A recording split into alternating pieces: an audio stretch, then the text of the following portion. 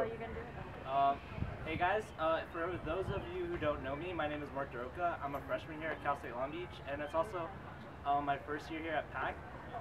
But I'd also like to say that I'm an international student, and this is actually a big thing for me because culture is such a big impact, has had a big impact on my life. For the last 18 years, basically, I haven't been living in the Philippines or anywhere in the States. This is actually my first year here in the U.S. And it's such a big influence on me because knowing cultures in general is such a big deal for me. And being a person, well, I consider myself third cultured because I'm not only a Filipino, but I also consider myself a person in the world because I've lived in the Middle East, I've come to the U.S., and I've gone to international schools my entire life. And a few credentials about me.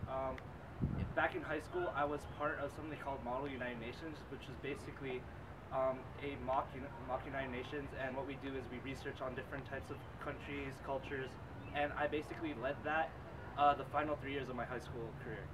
And I have traveled to a lot of countries. I've gone to different places in the Middle East. I've gone to Turkey. I've gone to Hong Kong when I was younger, and all these places has made a cultural impact because knowing culture is such a big deal for me because without culture, you lose your identity.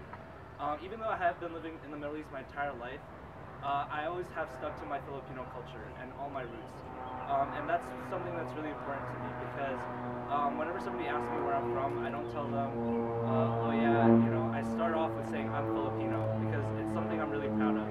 And the Filipino identity for me is, especially being in the Middle East and being Filipino, it's hard to actually say out loud that you're Filipino because what they consider you there as is somebody who's not really significant.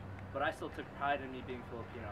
And, I wanted to teach people about my culture. And I have a ton of friends who love coming over, meeting my parents, and learning about our own culture. And my culture is like, I want to do it through food, through cultural lessons, but I want to take it to the next step and allow people to understand about why it's so important to understand why you want to consider yourself Filipino. But yeah, thank you so much for hearing my speech today.